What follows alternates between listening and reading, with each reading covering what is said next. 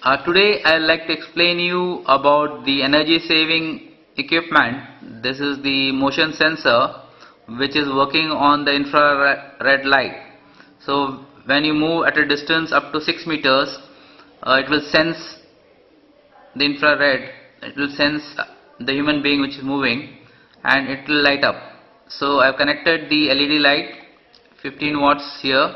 Maximum load which can be connected to the system is around 1200 watt, and energy saving equipment around 300 watts. So if you see this, what I've done is I've connected the LED light to the system here. The brown color wire is the live wire which is coming from the EB, and the red color wire is the load, and blue color is the neutral. So for the light need to be connected to the red color and the blue color. Red will be the phase and the blue will be the neutral. But actual load which is coming from the EB is the brown color one. So this red one is the load. So if you see this picture here, I got a multimeter, I got a instrument to check the voltage, and this is the bottom part, and this is the sensor here. So most important part which I want to tell you is this instrument will work at a source of 220 to 240 volt, and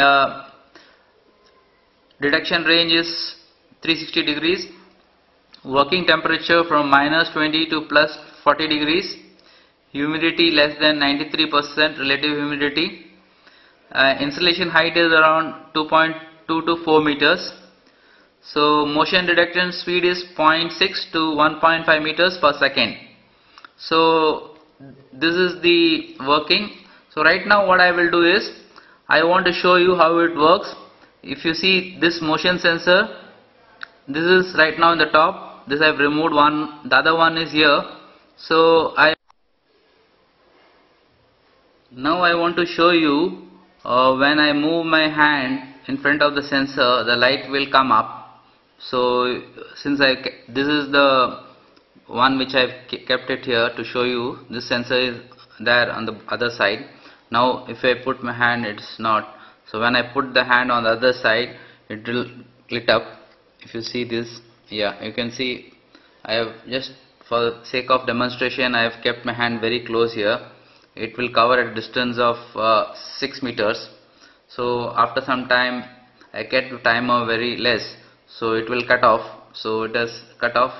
This is the time. I will show you one more time. You can see this has come up again. So I have kept minimum so that for explanation purpose you can keep it up to whatever minutes you want. So it will go off. So this is very useful and energy saving. If you have any doubt regarding this, you can message me. Thank you.